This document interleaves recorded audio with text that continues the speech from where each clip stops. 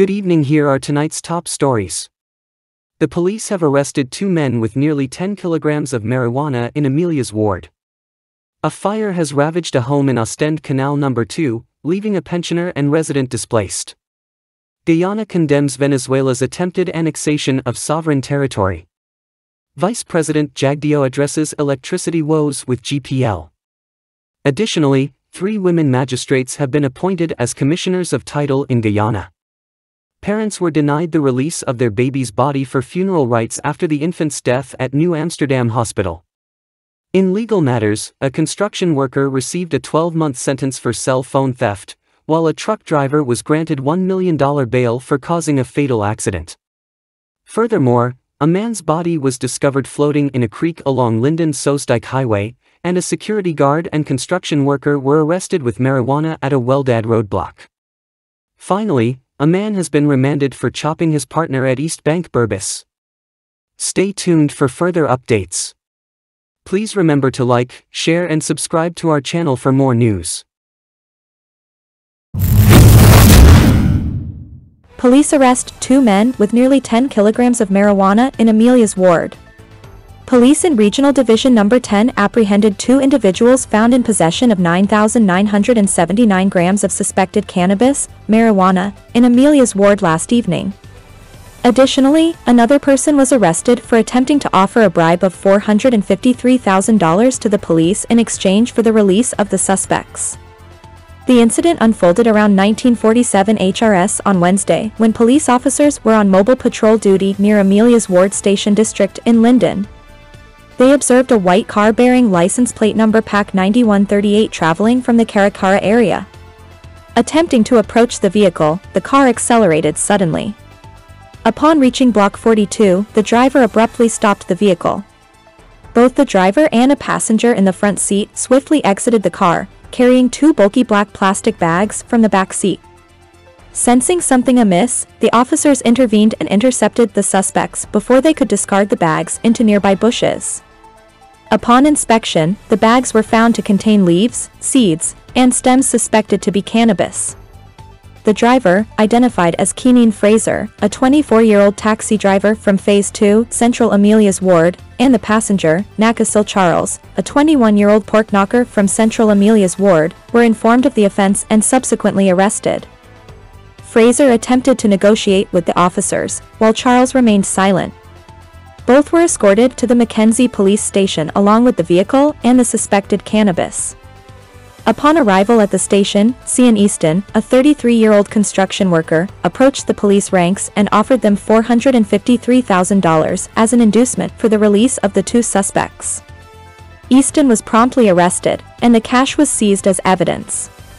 The suspected cannabis was weighed in the presence of the suspects and amounted to 9,979 grams.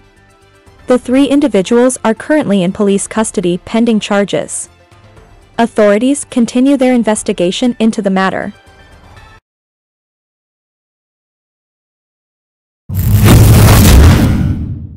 Fire ravages Ostend Canal No. 2 home, leaving pensioner and resident displaced. In the late hours of Wednesday night, a devastating fire engulfed a residence in Ostend Canal No. 2, West Bank Demerara, WBD, displacing 2 individuals and leaving them to contemplate their next steps. Among those affected are 65-year-old Suradio Cumberbatch and T. Kumar Singh, 35, who were occupying the house at the time of the incident. According to reports, the fire broke out around 23:00 HRS, quickly spreading through the structure. Despite efforts to contain it, the blaze consumed the 2-story wooden and concrete house along with all its contents. Tragically, the owners of the property reside overseas, compounding the challenges faced by the displaced residents. Upon receiving the distress call, 3 fire tenders and a team of 11 firefighters rushed to the scene. Their immediate focus was on extinguishing the inferno and preventing further damage. However, their efforts were unable to salvage the property, resulting in its complete destruction. The intensity of the fire also inflicted damage on a neighboring house, with a sash window being destroyed due to the heat generated by the flames. In the wake of the disaster, the Guyana Fire Service has launched an investigation to ascertain the cause of the fire. Meanwhile, Cumberbatch, Singh, and other affected parties are left grappling with the aftermath, unsure of their immediate future.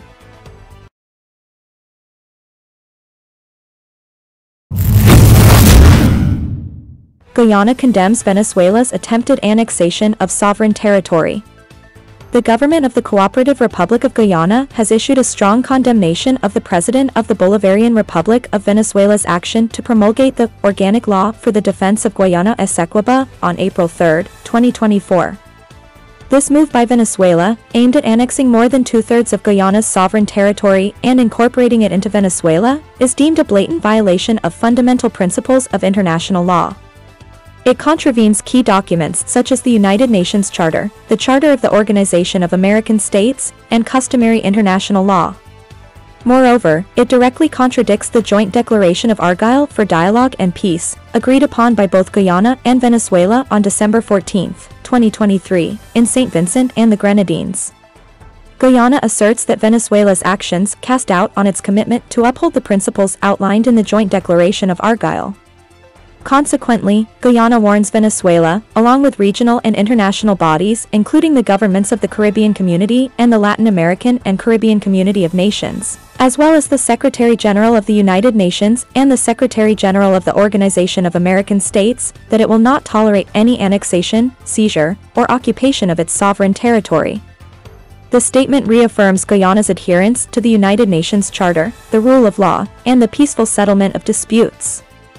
It highlights the 1966 Geneva Agreement, to which both Venezuela and Guyana are parties, and emphasizes that the International Court of Justice has jurisdiction over the case brought before it by Guyana regarding the validity of the 1899 arbitral award that delineated the land boundary between the two nations. The court's forthcoming decision will be binding on both parties. Guyana asserts that if Venezuela wishes to contest the title to the territory in question, the appropriate forum is the International Court of Justice, which will adjudicate the matter impartially and in accordance with established legal principles. Additionally, Guyana expresses dismay over offensive remarks made by President Maduro concerning the President of the Cooperative Republic of Guyana. Such remarks undermine the commitment to good neighborliness, peaceful coexistence, and unity in Latin America and the Caribbean, as outlined in the Argyll Declaration. The Ministry of Foreign Affairs and International Cooperation underscores the seriousness of the situation and reaffirms Guyana's commitment to defending its sovereign territory and pursuing peaceful resolution through established legal channels.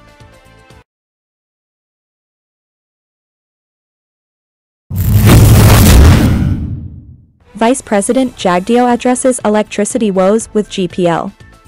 In a candid address at the People's Progressive Party Civic, PPP/C, Freedom House headquarters in Georgetown, Vice President Dr.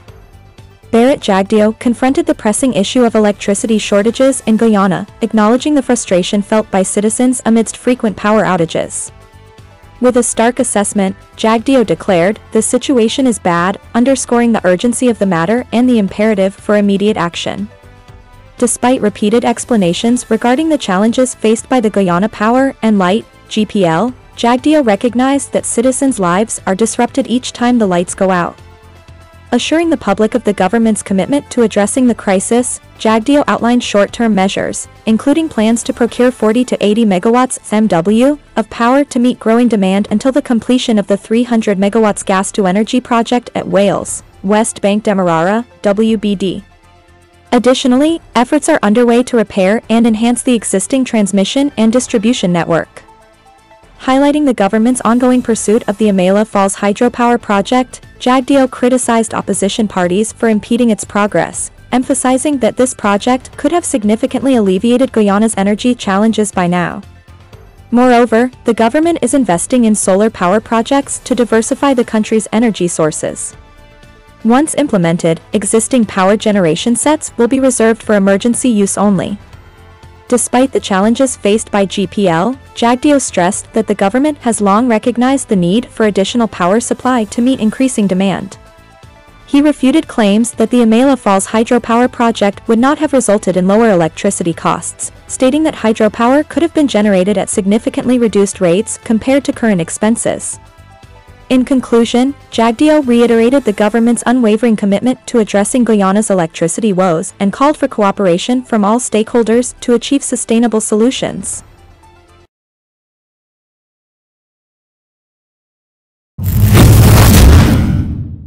Three women magistrates appointed as commissioners of title in Guyana. The Judicial Service Commission of Guyana has announced the appointment of three accomplished women, currently serving as magistrates, to serve as commissioners of title in the land court in Essequibo and Berbice.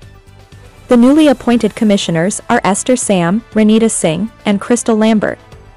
Esther Sam, a graduate of Queen's College, pursued her Bachelor of Laws degree at the University of Guyana and furthered her legal studies at the Hugh Wooding Law School. She began her legal career as a state counsel in the chambers of the Attorney General and later transitioned to the magistracy in 2017. Throughout her tenure, she has presided in various magistrates' courts across Guyana. Renita Camille Singh, who commenced her secondary education at North Georgetown Secondary and the Bishop's High School, also obtained her Bachelor of Laws degree from the University of Guyana. She joined the chambers of the Director of Public Prosecutions in 2011 and was later appointed to the magistracy in 2014. With a decade of experience, Singh has served as a magistrate in both Georgetown and Berbice. Crystal Lambert holds a Bachelor of Laws from the University of Guyana, a legal education certificate from the Hugh Wooding Law School, and advanced degrees in criminology and criminal justice from the University of the West Indies and oil and gas law from the University of Aberdeen. Admitted to the bar in Guyana and Trinidad and Tobago in 2011, Lambert began her career as a judicial research assistant in Trinidad and Tobago before serving as a magistrate in Bartica upon her return to Guyana in 2015. The oath of office for their appointment as commissioners of title will be administered by Prime Minister Brigadier retired Mark Phillips on Friday, marking a significant milestone in their legal careers and contributions to the justice system of Guyana.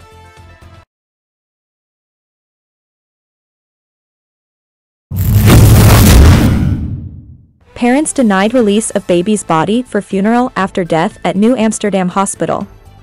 In a heart-wrenching turn of events, the parents of a less than 1 month-old baby who passed away at the New Amsterdam Hospital are facing anguish and frustration as officials refuse to release the infant's body for burial. Devika Ramnarine and Gobindra Sahadio, grieving parents of the deceased baby, Ayan Sahadio, have been left distraught after being unable to collect their child's corpse for funeral rites. Ayan, who spent 4 weeks in the neonatal intensive care unit, NICU, of the hospital, tragically succumbed to his condition on March 28. Born prematurely at the Port Morant Hospital on March 2, Ayan faced complications from the outset, necessitating immediate transfer to the New Amsterdam Hospital due to respiratory issues. Despite the efforts of medical staff, including treatment for an infection, Ayan's condition deteriorated, leading to his untimely demise. Following Ayan's passing, his grieving parents sought to lay him to rest, but were met with obstacles. Despite making arrangements for the funeral and attempting to collect the body on Tuesday, they were informed that an autopsy was required before release, a requirement that was not communicated earlier. This delay in releasing the baby's body has left the family in a state of despair, compounded by the emotional and financial strain of preparing for a funeral that could not take place as planned. Gobindra Sahadio, the father, expressed his distress, highlighting the logistical and emotional toll of the situation. Despite repeated attempts to retrieve the body, bureaucratic hurdles persist, leaving the family pleading for compassionate intervention to facilitate the release of their child's remains for burial. As the family navigates this heartbreaking ordeal, they appeal for empathy and urgency from hospital officials and authorities to expedite the process and allow them to bid a dignified farewell to their beloved baby boy.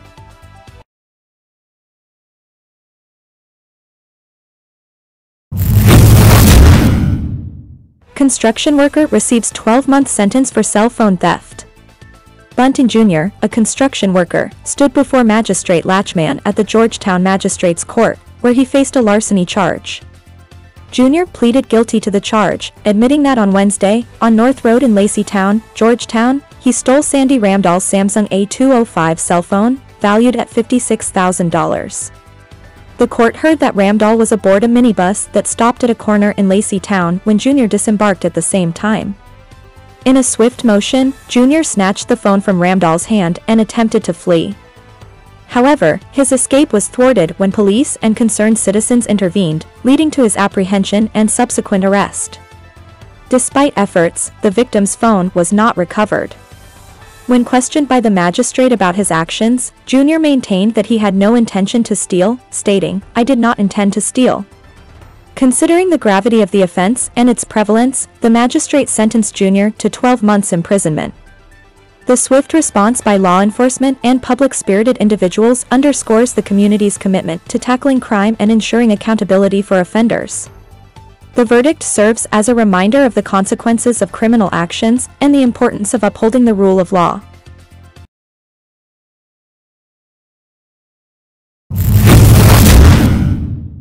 Truck driver granted $1 million bail for causing fatal accident. A 42-year-old truck driver, Deodat Ramanand, hailing from Good Hope Maheka, East Coast Demerara, ECD, appeared before Principal Magistrate Judy Latchman at the Georgetown Magistrates Court. He faced a charge of causing the death of Temeka Kerr due to dangerous driving and was granted bail in the sum of $1 million. During his first court appearance, Ramanand was not required to enter a plea to the indictable charge. The incident leading to the charge occurred on February 15, 2024, at the junction of Camp Street and Brick Dam. According to the facts presented in court, Ramanand was driving motor lorry number GMM 9622 east along the northern drive lane of Brick Dam at a high speed, despite the traffic light signal flashing red in his direction. Simultaneously, motorcar PWW 7944, driven by Kerr, was proceeding north along the western drive lane of Camp Street, with a traffic light signal flashing amber in her direction. Both drivers failed to adhere to the traffic light signals, resulting in a collision between their vehicles. Kerr, along with 3 occupants of her vehicle, sustained injuries and were hospitalized. Tragically, Kerr succumbed to her injuries while receiving treatment on March 23, 2024, at about 1:30 HRS. Following an investigation, Ramanand was charged and appeared in court. He was represented by attorney-at-law Patrice Henry. The defendant is scheduled to return to court on May 22, 2024, as legal proceedings continue.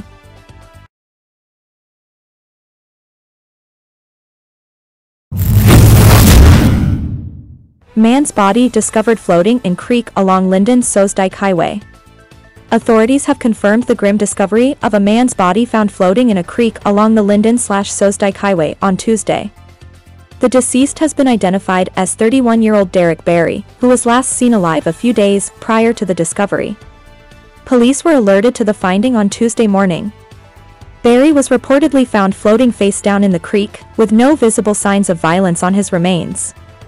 Upon initial investigations, law enforcement removed the body and transferred it to Memorial Gardens Funeral Home. An autopsy is scheduled to determine the cause of his death.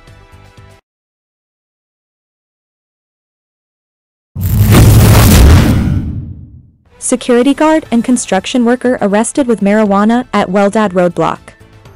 2 men, including an Atlas Security Service guard, were apprehended on Wednesday, April 3, 2024, around 1700 hours during a roadblock conducted by Weldad police station ranks. The operation led to the interception of a motor car bearing license plate number HD 1785, heading towards Georgetown. Upon halting the vehicle, officers requested to search both the car and its occupants. Compliance was observed as the driver and 4 passengers, including 29-year-old Ian Williams, known as a Black Boy, and 21-year-old Hayasi Saul, exited the vehicle along with their belongings. During the search, a large parcel wrapped in transparent plastic, suspected to contain cannabis, was discovered in Ian Williams' bag.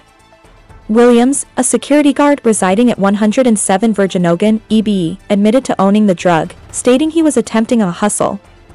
Similarly, a transparent plastic containing suspected cannabis was found in Hayasi Saul's bag. Saul, a construction worker residing at 47 Stanleytown, New Amsterdam, Burbus, admitted to owning the drug for personal use. Despite a thorough search of the vehicle and the remaining passengers, no suspicious items were found. The confiscated drugs, along with Williams and Saul, were escorted to Weldad police station, where the suspected narcotics were weighed. Williams' stash amounted to 2,385 kilograms, while Saul's weighed 43 grams. Both individuals are currently in custody at Fort Wellington Police Station as the investigation continues. Statements have been obtained as part of ongoing proceedings.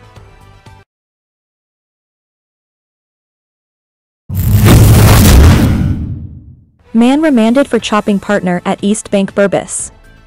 44-year-old Mumshwar Hemraj, a carpenter residing at Lot 3 Highbury Village, East Bank Burbus, was remanded to prison on Tuesday after being charged with attempting to commit murder on his partner, 56-year-old Diamadi Rampersad.